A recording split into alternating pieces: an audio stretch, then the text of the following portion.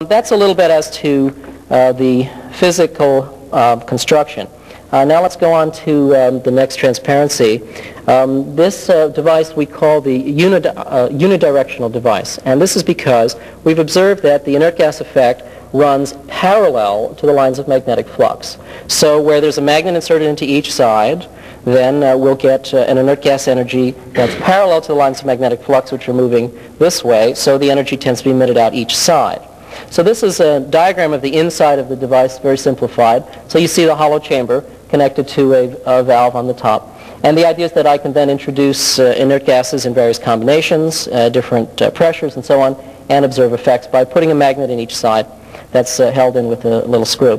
Now the idea here is that the energy as it comes out of it can then be felt by people and used in different ways. But one way that we found it very useful is to observe that the apparent release is in a cone that exists for about a 20-degree angle. So if you are very close to the device, then you generally would experience it only within a narrow radius of the ends. And as you get further and further away, that expands.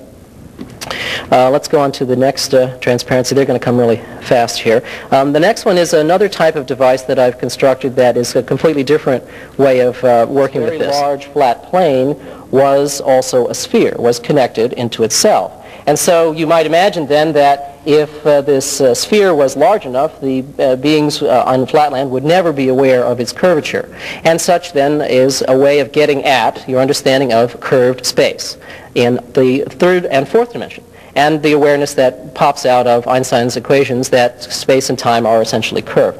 Another interesting thing, let's go on to the next transparency. Another interesting thing, though, is to imagine that in the world of flatland, vibrations can be set up by various forms of energy that might be imparted into it.